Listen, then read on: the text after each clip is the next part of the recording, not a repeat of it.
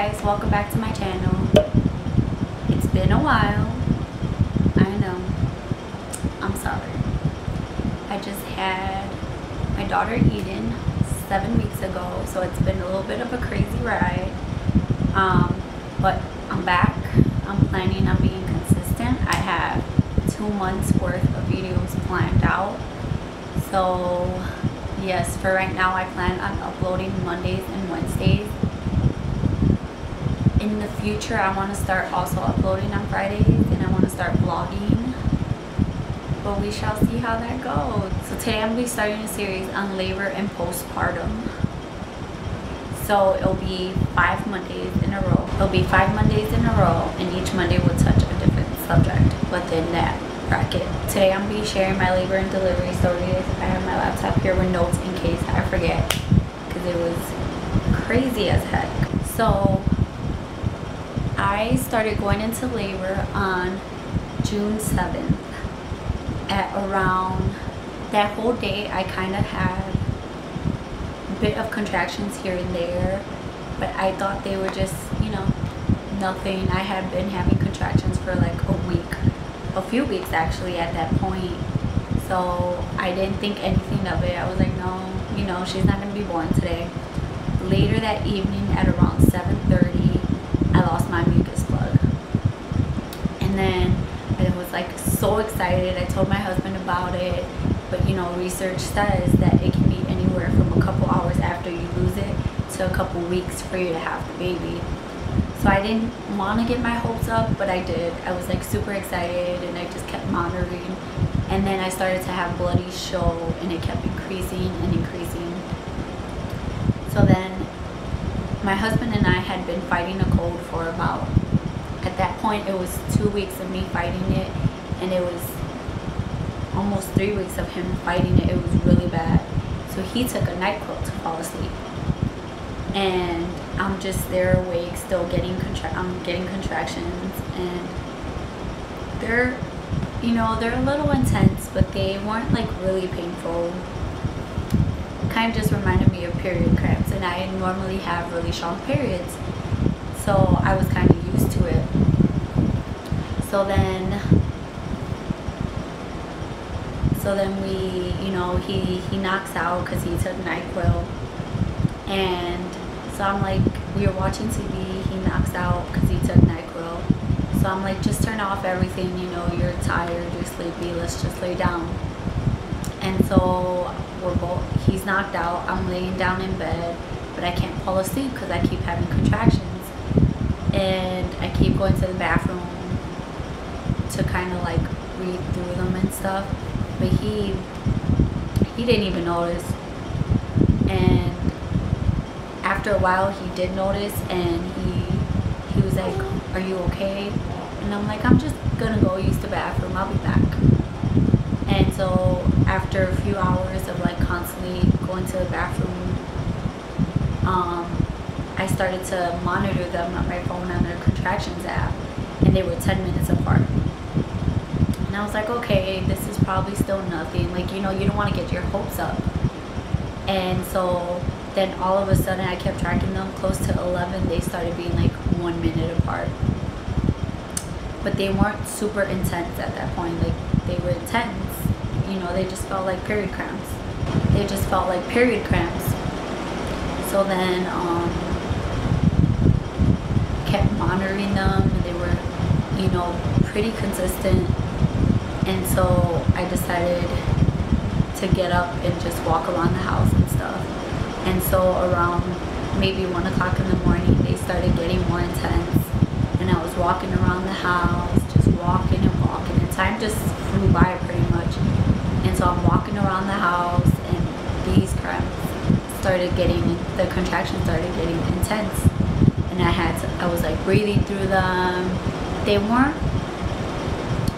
I have a really high pain tolerance, so I don't think they were super painful, but they were intense. It's the best word I can use to describe them. So around 2 o'clock I called the midwife, and she said, oh, you know, you're a first-time mom, your labor can probably, you know, it's gonna take a while, pretty much is what she said. And she's like, you're probably just, you know, you're just entering into, it sounds like you're just entering into active labor right now. It's going to be a while before, you know, call me back in 2 hours and we'll see where you're at, and then we'll see if you should come in or not. And yeah, they were intense. So around 2:30, I woke up my husband and I told him what was going on, and he like saw me go through contractions, and he was like, oh no, he's like, I think that midwife was wrong, like we need to go to the hospital now. So I'm like, let me just take a shower and see if that helps with the contractions and stuff, and you know, you get ready and whatnot. So I was in the hot water, and that did not help at all. It did not ease the tenseness of the contractions. Like, it was just not working. Then, you know, I got ready, I brushed my teeth, I got dressed, and he's like, you know what, let's go to 7-Eleven, get some snacks for me and you know, because it's gonna be a long time, you know, get some snacks, because you know, in the hospital they provide me food but they don't provide him food. So, and he's like, and then you can decide, you know, it's on the way, you can decide if you want to call the midwife and go to the hospital. So I'm like, okay, they're really intense, and really, they're probably coming every minute or every 30 seconds, it felt like. And so we go to 7-Eleven, the whole car ride, like, he was talking to me, trying to distract me. They were intense. Kept arching my back to try to feel better. Thank God I didn't have any back labor at all. Thank God. And then we were in 7-Eleven. He's like asking me what snacks you should get, and I'm like, I don't know, just get something. And so I had one contraction while I was at 7-Eleven, and I'm like wearing a shirt that's like too small for my belly, like my belly's like popping out and stuff, and the guy at 7-Eleven is looking at me like, why is this pregnant woman at 7-Eleven at 2:30 in the morning? Well, by then it was 3 o'clock in the morning. So then I called the midwife, and I'm like, you know what? Yeah, it was 3 o'clock. I was like, you know what? Like, we decided that they're too intense and we're going to the hospital now. She's like, okay, I'll meet you there. So we got to the hospital around 3:30, and we walked to the front door. You're supposed to walk to the front door, ring this little bell they have, and then the security guard will talk to you through it. And he tells us, because there's another lady waiting there, I don't know, she wants something with the labs, and he tells us that we have to take the elevator in the parking garage all the way to the 3rd floor, where he should have just let us in like they said he would. So I'm like walking, oh my gosh, these contractions are so intense, I want to cry.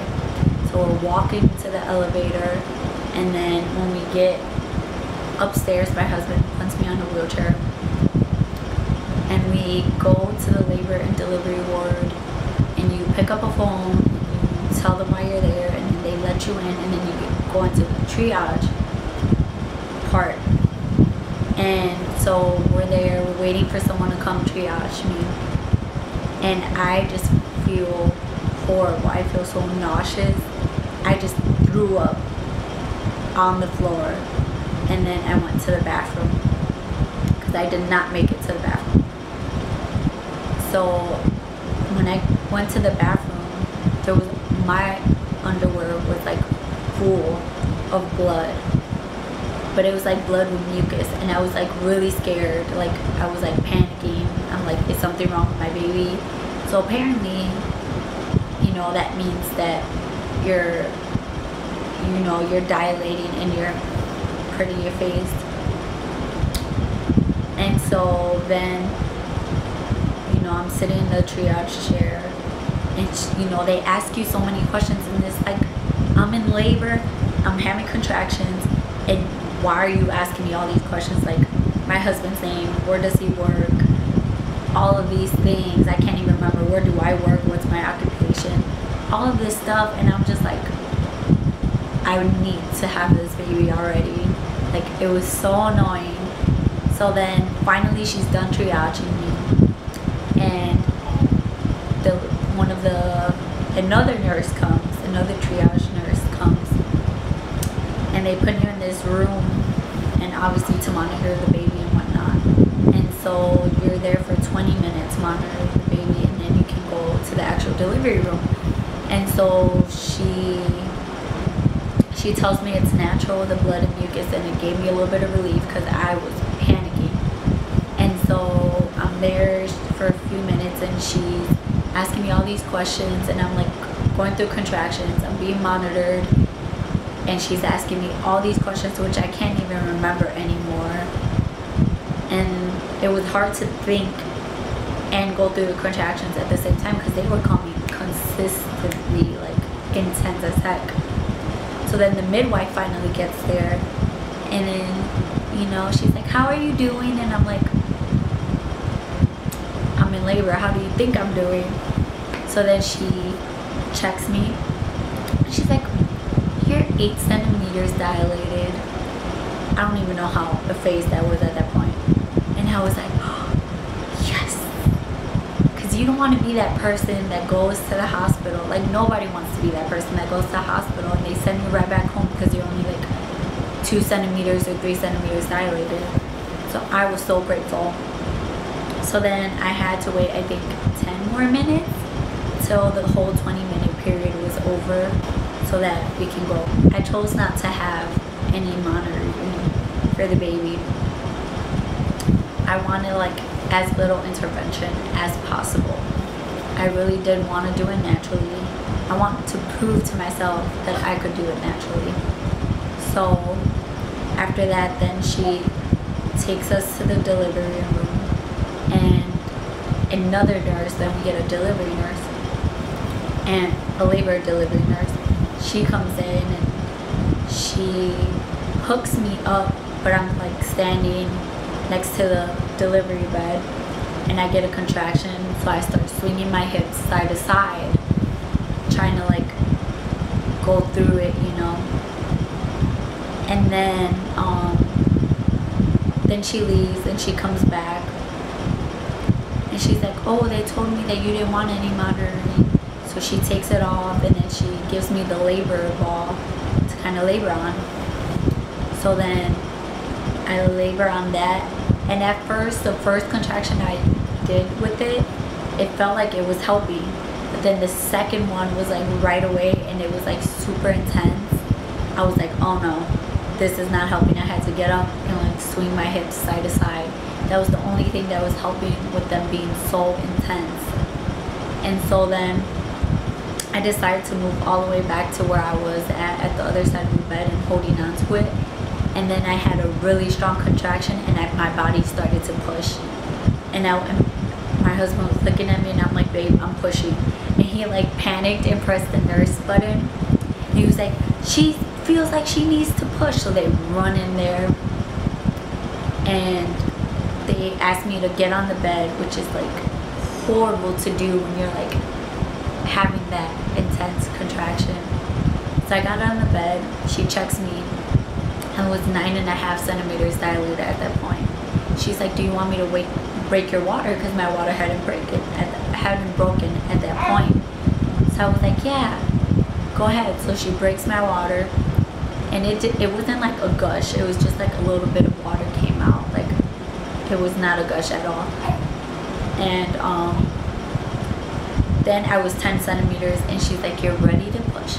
So they prepared everything, and I'm like going through contractions and stuff, and she said, you know, push through the contraction. So that's what I started doing. I have no clue how long I push. When you're in labor, like, you lose track of time. Like, time just flies by. Like, it all seems like it's in 5 minutes. So I started to push, and then her head started, they're like, oh, we see the head. And I didn't, when the head is there, it felt like I needed to pass a bowel movement, but it was her. And so it felt like her head was down there forever.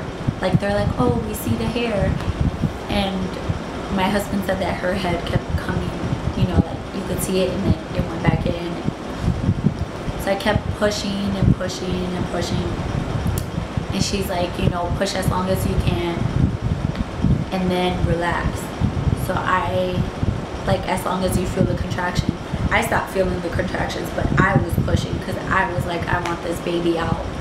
So I kept pushing and pushing, and finally, like, I pushed and it hurt so bad because her face and her head were coming through. Like, I could feel her face. It was horrible. And that's when I was like, I give up. I don't want to do this anymore. Like, you can leave the baby in there. It's okay. Like, I wanted to give up. And so they're like, no, you can do this. You can do this. So I kept pushing. I just pushed as hard as I could. It took, I don't even know how many pushes. And finally, she came out. I was like so happy. She finally came out. And my husband said, for me, it just felt like her whole body just swoop out of me.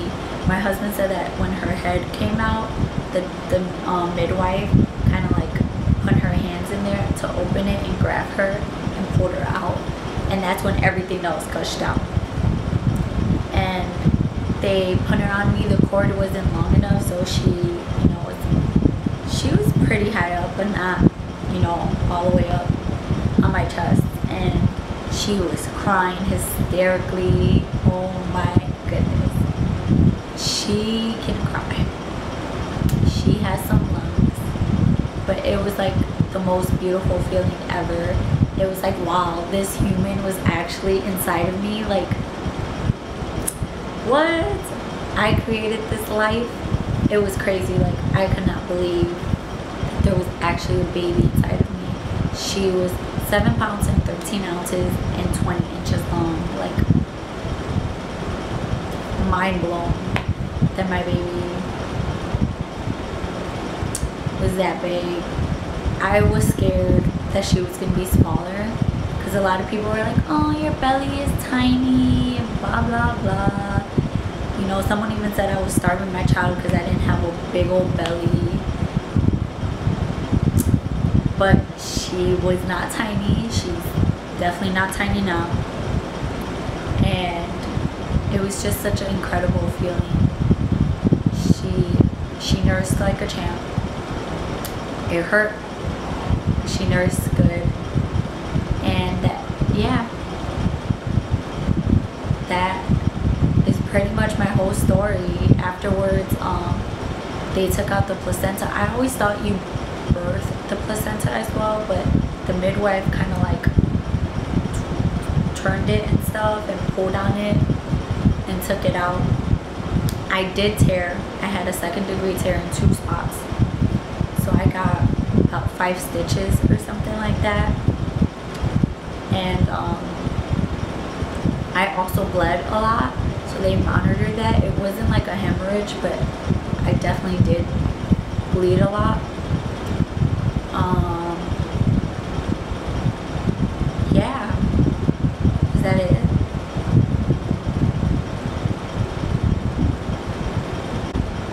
But yeah, I think that's it for my story. Wow, that was faster than I thought it was gonna be. Well, yeah, that's my story. And so yeah, that's my labor and delivery story. Sounds easier than it was, but I do thank God that I was able to do it all natural, non-medicated birth. And it wasn't as bad as I thought it was gonna be. Eden is completely healthy. I'm healthy, and I thank God for that. But yeah, thank you for watching this video. Please give this video a thumbs up. Please subscribe. I am going to be more consistent. I have a goal in mind, and next Monday, we're going to be talking about what they don't tell you about birth, because there's a lot that people don't tell you. They just tell you the beautiful parts, and oh, you know, the baby came out, blah blah.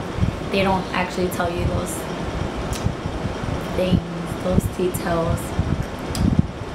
So thanks for watching. Bye.